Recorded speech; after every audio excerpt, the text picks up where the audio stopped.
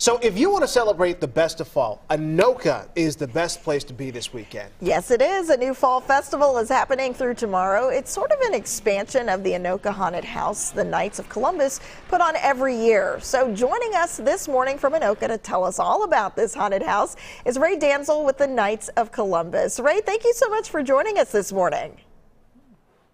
Oh, welcome to be, glad to be here. Absolutely.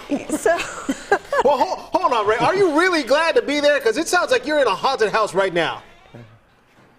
Yeah, I'm surrounded by a few creatures of the night, but yeah, after a few years, you kind of get used to it. And talk about a few years. You've been handling this for a long time. We know the haunted house has been around for 30 years. Yeah, I've been part of it for probably about 15 now. We have members that have actually been here since we took it over, so it's been kind of a tradition for us.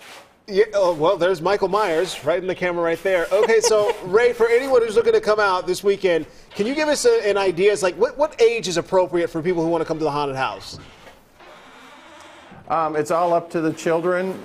We've had everyone from 8 to 80 here. It all depends upon if you're a kid. I mean, we had a group out here last night, a mother with 5 kids. They were like 3 years old, and they were walking up to Michael Myers and saying, "Hi, Mike."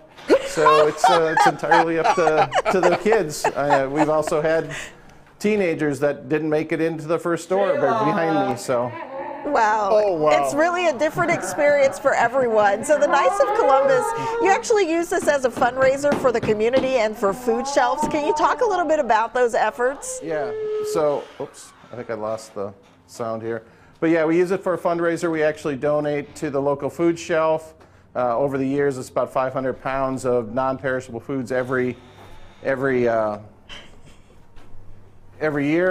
And then we also have we also donate to Stepping Stones and other community events. So we've got Stepping Stones Emergency Housing, Haven for Heroes, Hope for Teens, or Hope for Youth.